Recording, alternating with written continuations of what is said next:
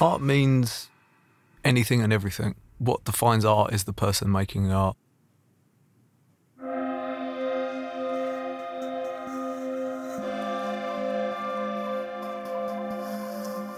I guess what I do is purely defined as being an artist. It straddles a few categories: illustration, graphic design, bit of graffiti, bit of contemporary art. It's sort of a hybrid. My name is D-Face, aka Dean Stockton.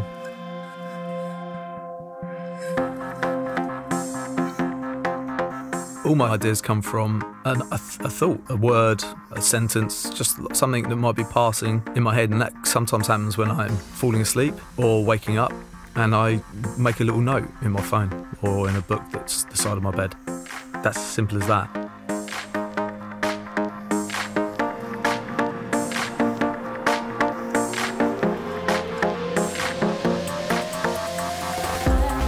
Rebels Alliance is about a motorcycle community. It's about a lifestyle culture. It's about customisation, which I've always seen as art.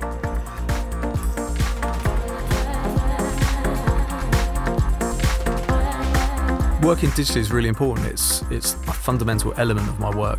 And it wasn't until I discovered computers, which was like the magic pencil, the magic pen in the toolbox.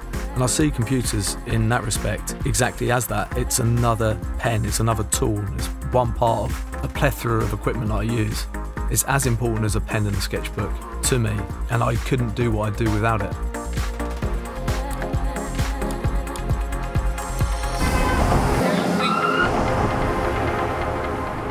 I get to go to some amazing places. I travel around the world and I leave my mark wherever I go, whether that's a mural or a sticker. I've done that for 2 decades now.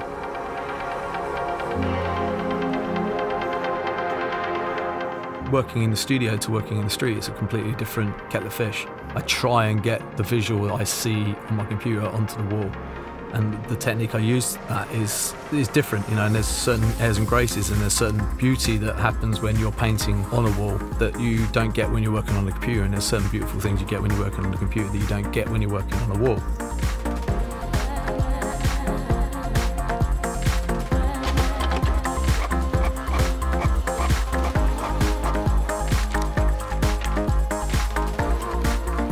The idea behind a piece, a box, mural, it's about fast pace of life. It's about the things you remember, the things you don't remember, elements of recollection. So, I recognise those eyes, I recognise that character, pieced together to make one completely new composition.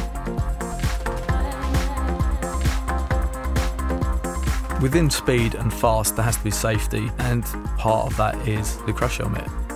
Not taking stupid risks and actually being prepared. A lot of that is a mistake people think, is that speed is not being prepared. Actually, it's the counter to that. Working with Kaspersky Lab it's a mutual feeling. We both want to bring art to the public. We have the ability to do it in different ways.